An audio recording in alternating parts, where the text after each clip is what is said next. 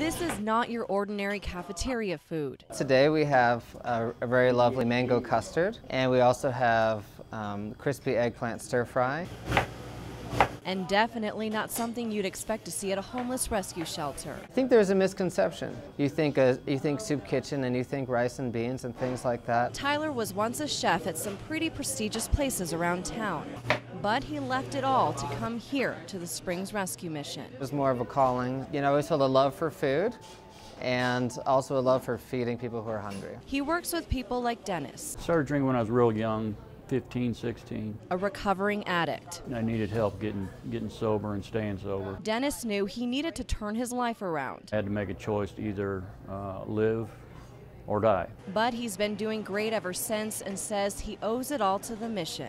I feel like I'm doing real good. I've been here 10 months and I'm feeling ready to take on more challenges. Working in the kitchen is just the beginning. Catering skills is something else Dennis and others going through the program can put on their resume. They are part of the workforce, you know, so they may have been homeless or they may have been addicts, but they've really come a long way and they're able to put on these amazing dinners for people. In Colorado Springs, Aisha Morales, Fox 21 News.